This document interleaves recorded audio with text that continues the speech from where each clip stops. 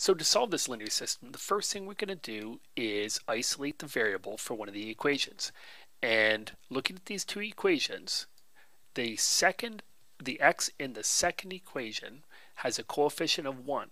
And so that makes it easier to solve for this x compared to any of the other variables. So we're going to solve for x in the second equation.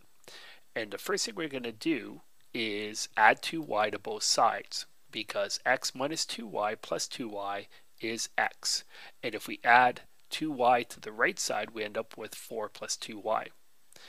So now what we're going to do, after we've isolated the variable in the second equation, we're going to substitute that value, 4 plus 2y, into the other equation. So this x is 4 plus 2y. We're going to substitute it in, because remember the x's at the point of intersection are equal. So we're going to substitute, if this x is 4 plus 2y, we're going to substitute in for 4 plus 2y for the other x. So now we've done that. And so now we're going to solve for the unknown. So I'm going to rewrite this equation. So we've got 3 times 4 plus 2y. And we can use the distributive property here and multiply this out. So we end up with 3 times 4 is 12. 3 times 2y is 6y. And then minus 4y. We simplify. 6y minus 4y is 2y. Then we have to subtract 12 from both sides. And we end up with 2y is equal to 0. Divide both sides by 2, and we find that y is equal to 0. So now we've done our third step. So now we found that y is equal to 0. And we're going to now, for our fourth step, substitute back into either equation for y equals 0 to find the x.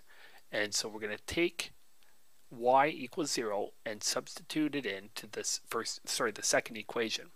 So when we do that, we end up with x minus 2 times 0 equals 4. And 2 times 0 is 0, and x minus 0 is just x, so we end up with x equals 4. So now we've found our second variable. And lastly, the solution to our equation, our linear system then, is 4, 0. So these two lines are going to intersect at the point 4, 0. So now we're going to do our check. So the first equation is 3x minus 4y equals 12. And the second equation is x minus 2y equals 4. So if we're going to substitute in for x equals 4 and y equals 0 to each equation, well, the left side of the first equation is 3x minus 4y, and the right side is 12. So we're going to substitute in x equals 4 and y equals 0. And this then becomes 3 times 4, which is 12, minus 0, which is 0. And 12 minus 0 is 12. Left side and right side are equal, so that checks out. The next one, left side is x minus 2y. The right side is 4. So we're going to sub in again for x equals 4 and y equals 0 into brackets. And this is equal to 4 minus 2 times 0 is 0, which is equal to 4. So the left side and the right side are equal. So our second check works. So we know we've got the question right. So our solution then, the point where these two lines are going to intersect, is 4, 0.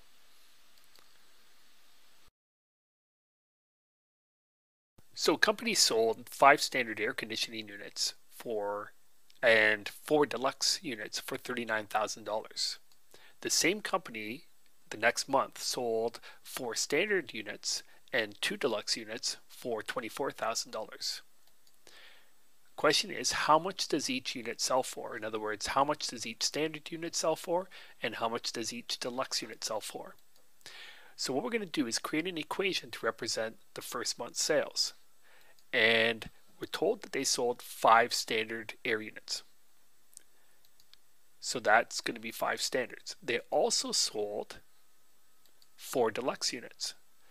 And the total that they earned from this, or the total revenue, was $39,000. So we're going to let S represent the price of each standard unit, and D represent the price of each deluxe unit. So the 5 standards will sell for 5 times the price of each standard unit, so 5S.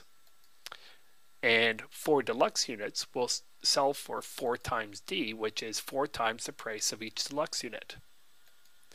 And the total, 5S plus 4D, was $39,000.